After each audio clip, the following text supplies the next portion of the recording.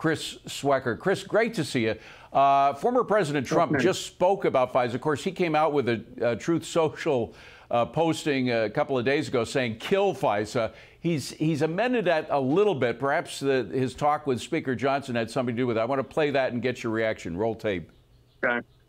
I'm not a big fan of FISA. I looked at it and I studied it, and I know it probably better than anybody. You know, they spied on my campaign. You do know that, right?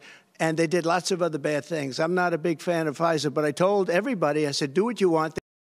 So, Chris, it is true they spied on his campaign. It's also true that an FBI lawyer lied about evidence in front of a FISA court in order to spy on an American that was affiliated, Carter Page, with President Trump. So, I mean, it's amazing that he's pulled back a little bit from saying kill FISA. What's your opinion on FISA? Well, he's got one point. I mean, this Justice Department can't be trusted, and we need FISA. Let's put it that way. We need the tools to stop terrorists, foreign intelligence services. This is a necessary tool, but those that abuse it need to be held accountable, and that never happened in that case or those cases. So I get his point. You can't kill FISA, though.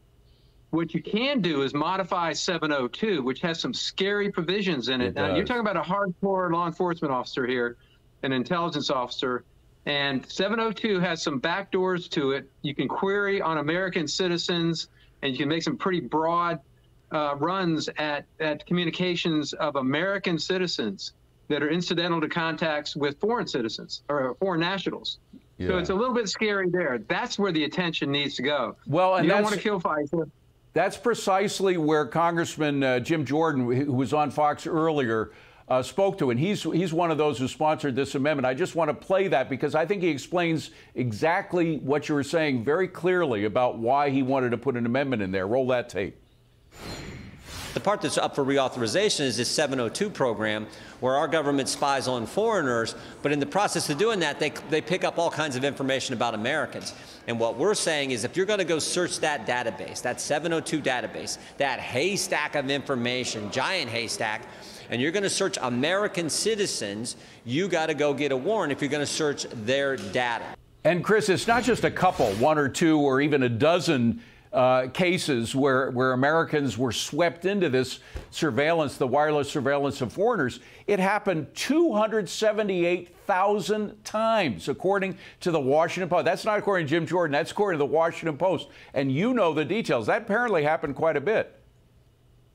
Yeah, these political appointees come and go, you know, in the security area at high levels, and they apparently couldn't resist the temptation of taking some, you know, doing some queries on some of their political enemies and their political opponents. They can't be trusted. So something has to be built into 702 that safeguards that. And there ought to be some very stiff criminal penalties for lying to a FISA court for any type of FISA abuse. This is our civil liberties. It isn't just our civil liberties. This is, you know, our livelihoods. You could be terribly stigmatized by this type of information getting out. And people thinking that you're under investigation. Yeah.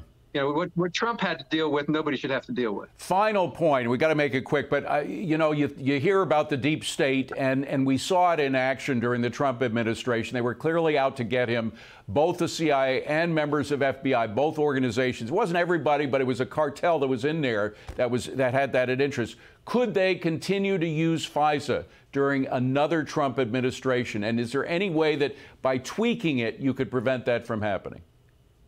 Yeah, I think with tweaking it, and that's exactly what one of the proposals does, it just kicks the can down the road 2 years to the Trump administration. So, yes, it can be cured. Yeah, but I think there needs to be some very thoughtful, targeted cures. All right. Chris Swecker, thank you so much for coming in today, Chris. I appreciate it.